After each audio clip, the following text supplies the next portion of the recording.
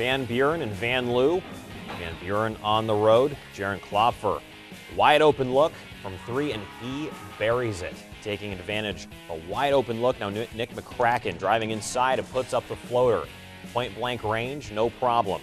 Joey Bonham drives down the baseline and muscles in for the layup. There's Klopfer again, inside with another easy bucket. McCracken going back and forth, driving inside with the Euro step and lays it in.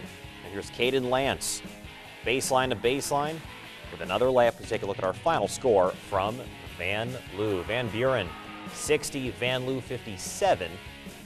Tight win on the road.